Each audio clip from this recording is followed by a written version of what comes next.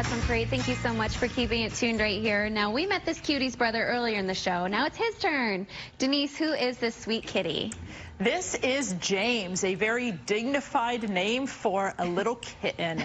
He came into the Arizona Humane Society as a stray, so my guess is he was born into a cat colony outside. And what a cat colony is, it's a group of cats who reside outside and who are cared for by a person in a nearby residence or business.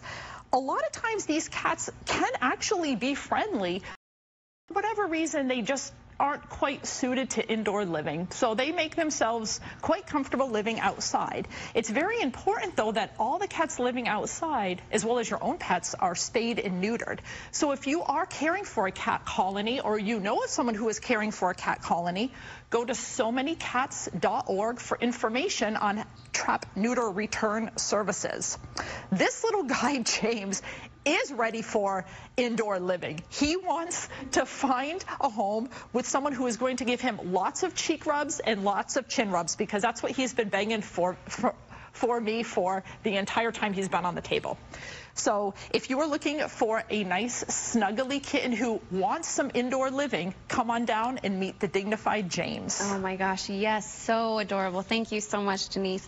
And now time to meet our helper from earlier. This little cutie is definitely lucky, but Shamrock's story is one that we see all too often, Perry. Yeah, right, Kelsey. Little Shamrock was abandoned at our Sunny Slope parking lot on April 1st. So April Fool's Day is no joke here to Little Shamrock. Please do not abandon your pets. There are just way too many options out there. Bring them into our facility. If it's not the Arizona Humane Society, there's lots of rescues in the valley. You can take a dog to a place and drop it off, or a cat or any critter. There's just no reason to leave them out there by themselves. Can you imagine this little 11-week-old in a parking lot like that? It's not good. There's way too many dangerous things out there. There's prey-type animals, you know, coyotes and hawks and like that. There's cars, automobiles and buses and trucks, very, very dangerous to pets. But the big, big danger to pets is coming up very, very soon, and that's going to be the heat. We're starting to see a little bit of it now, and we're going to start to see more of it when they're going to hit those 115-degree temperatures. Dogs, cats cannot be out in the heat like that. Can you imagine this 11-week-old would have lasted maybe a few hours in that kind of heat? Please bring them indoors. Know all the warning signs of heat stress and heat stroke. If you're at all confused about just go to our website, azhumane.org/nohotdogsaz. Yes, definitely. Thank you so much. And make sure to join us at David Yurman in Scottsdale Fashion Square and shop to benefit the homeless pets of our shelter. Next Thursday, April 11th from 6 to 8 p.m., 10% of sales will go back to save the sick, injured, and abused pets here at AHS. There'll also be wine and champagne served. And now we don't have an actual bunny on the show, but we certainly have a kitty named one. Janine. Well, Easter is coming, so if you want an easier pet than a rabbit, myself, is Bunny looks like a Russian blue. She is beautiful. She's about 10 weeks old. She loves toys. She's just having a ball up here.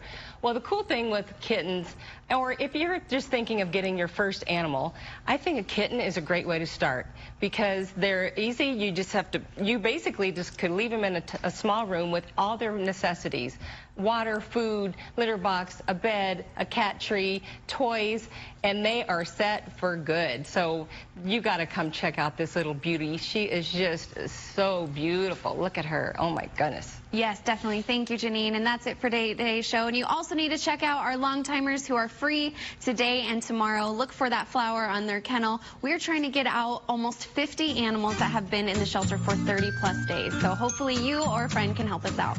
That's it for today. Make sure to stay tuned next week right here on 3TV.